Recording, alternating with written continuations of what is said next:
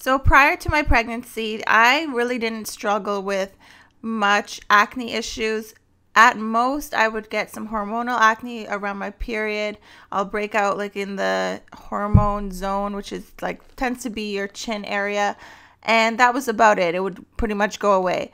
Then becoming pregnant in my first and second trimester, my face was just like, it was like a new face to me. And I had bumps and breakouts, and it was also on my chest, my back, my shoulders, and it made me very self-conscious. And it really bothered me because I just wasn't accustomed to it and I didn't know how to control it. And of course, things that I may have used in the past were not safe to use while pregnant. So I just felt like I was in limbo with my skin.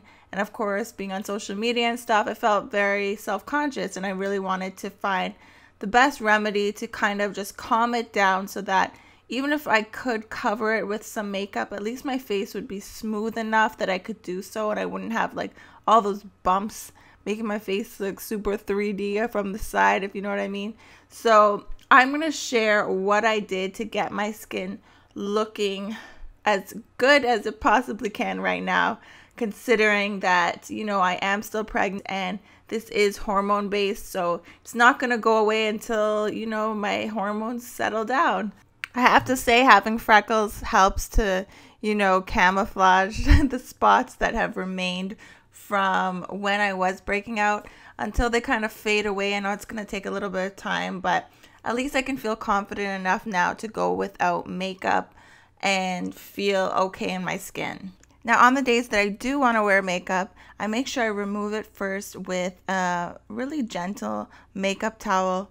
And I don't have a particular preference. I just go for something very, very gentle. And now I'm using the Pacifica Sea Foam face wash. And again, this is just a really, really gentle face wash. No tingling, none of that action happening. And I just use a brush to really clean my skin completely of any makeup residue that may be on my face. So I would definitely consider this my miracle product for clearing my pregnancy acne as much as it has cleared. This is by Mario Badescu. I hope I pronounced that right. And when I first got it, I was using it but like a spot treatment, and it worked okay. But then I switched to using it like a really thin mask on my face before bed. So completely rubbing it into my face.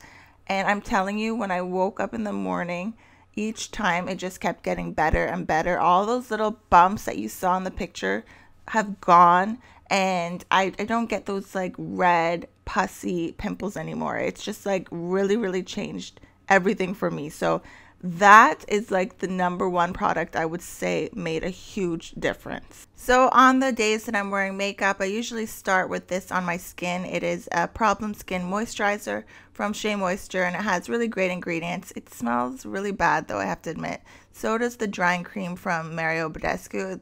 It's not the best smell, but honestly to me it was better than apple cider vinegar, which kind of smelled like feet on my face. So I guess with these sort of things, you gotta take what you can from it. On the days when I'm not wearing makeup, I like to use this face oil from Palmer's. I'm trying to get rid of those marks from the breakouts before, so I'm hoping that this works. And it's also the winter time, so I like an oil on my face now and then.